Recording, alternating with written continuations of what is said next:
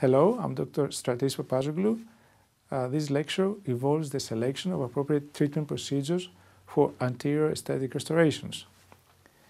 We are first going to review the anatomy of the tooth structure, not because we are going to actually mimic the natural tooth histology, but because we need to know the aesthetic target.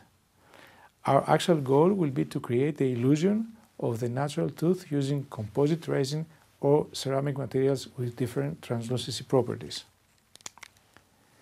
This lecture will underline the importance of proper diagnostics and formulation of the treatment plan based on patient age, patient preferences, economic limitations, sound scientific principles, and treatment philosophy of the operator.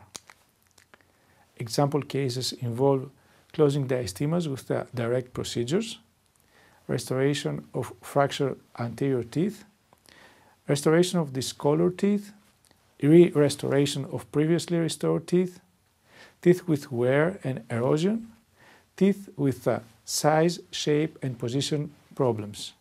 I hope you join us with this lecture. For more education programs, visit the Guide Institute at www.guidedental.com.